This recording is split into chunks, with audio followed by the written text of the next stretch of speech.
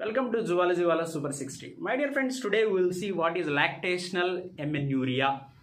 It means when mother is in intense lactation, of course, immediately after the delivery, there will be no menstruation in the mother. Why there is no menstruation? Why? Because there is no ovulation. Why there is no ovulation? Why? Because of high levels of prolactin in maternal blood, high levels of prolactin, it suppresses GnRH from the pituitary. Gonadotropin-releasing hormones will be suppressed. If GnRH is suppressed, FSH and LH hormones will be suppressed.